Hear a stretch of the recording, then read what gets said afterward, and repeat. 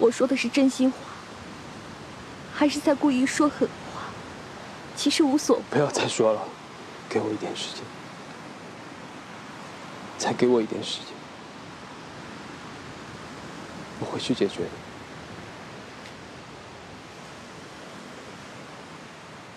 怎么解决？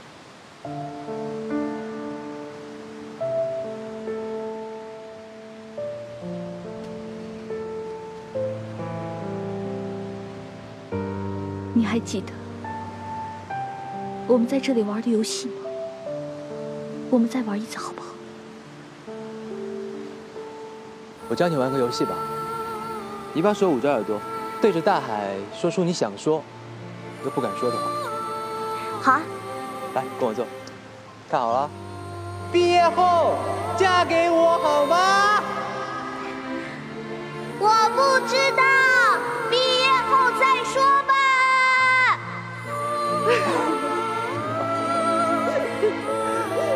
同学，毕业后嫁给我好吗？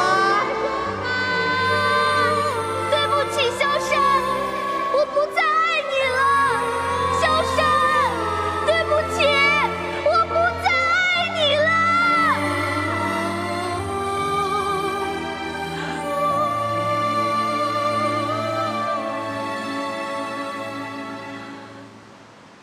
眼泪滴在心的上面，一点一点累积这爱你的体会。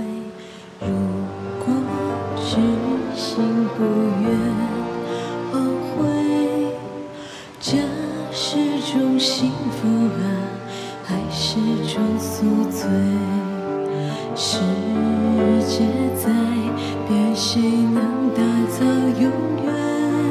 总让我在心里天天喊你千万遍。在梦里，我看着你整的容颜，幸福只是虚构的一瞬间。我也明白，全是过往云烟，回头心上一暮雪。莫先生，我不想再这样。你不想哪样了？网上那些照片的事情，想必你也知道了。我不想再过这种备受煎熬的日子了，请你放过我。那你不管你舅舅了？我为什么还要理一个出卖我的人？真的啊？那可以啊，但是你不要后悔。到了那个时候，我不会再接受任何条件了。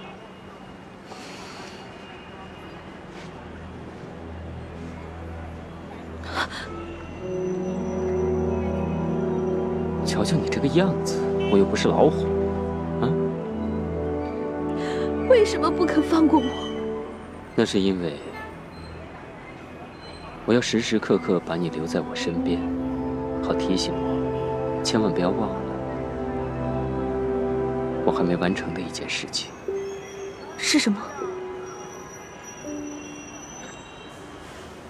我还要赶去机场，要不你就马上关门，要不你就马上下车。但是只要你一下车，我就马上把你舅舅送去坐牢，怎么样？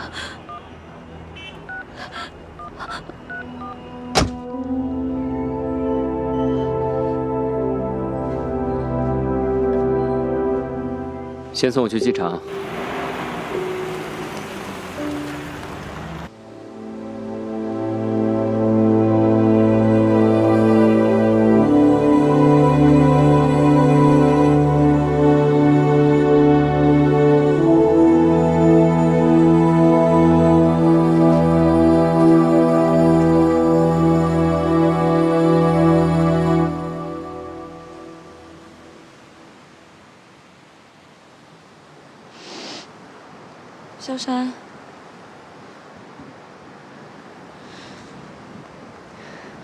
我在屋子里等了你很久了。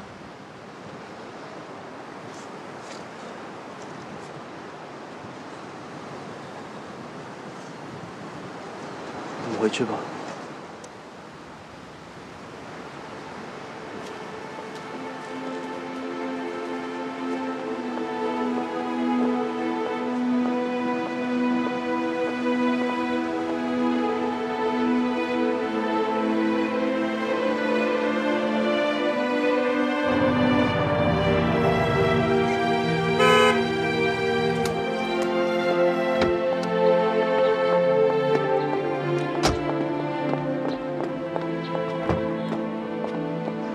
童小姐，到家了。童小姐，您回来了，吃饭了吗？童小姐，先回家吧，等莫先生回来再好好跟他谈谈。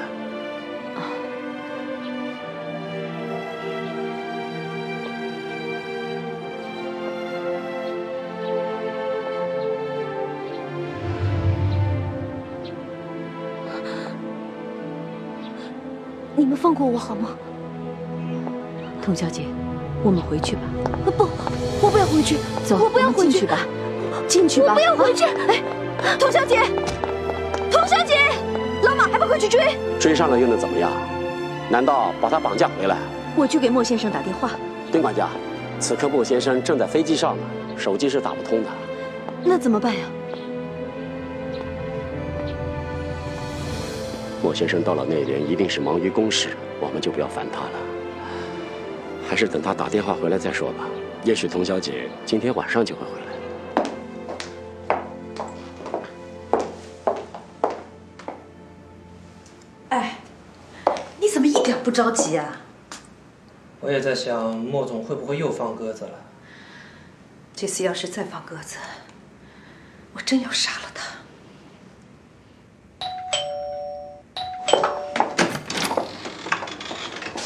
何姐，莫总，我帮你拿到房间去。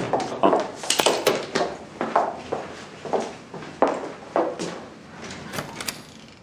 哎，何姐，怎么还坐着？不是约了吃饭吗？走吧。还吃什么呀？什么啊？不是约了副总吗？因为你昨天放了人家鸽子，人家出门的时候不放心，又打电话过来确认时间，我没办法，只好骗人家说你的航班延误了，要晚点到。一会儿人家又来电话说了，副总不等我们了，已经被陶敬天接走了。是吗？看你漫不经心的样子，陶敬天已经乘虚而入了。他们去哪个餐馆了？我们现在过去吧。还去干什么呀？人家早就开吃了。那就一起吃吧，反正我也饿了。恐怕人家已经吃甜点了。你去是要帮陶敬天买单啊？我们跟副总谈的条件已经8899了，他现在才来插一腿，有什么用啊？你不会那么天真吧？合同一天不签就有变数。如果你是这种态度，我宁愿你不要去，去了会更坏事的。你到底去不去啊？如果你不去，我跟文浩去了，我真的饿了。哎，少谦。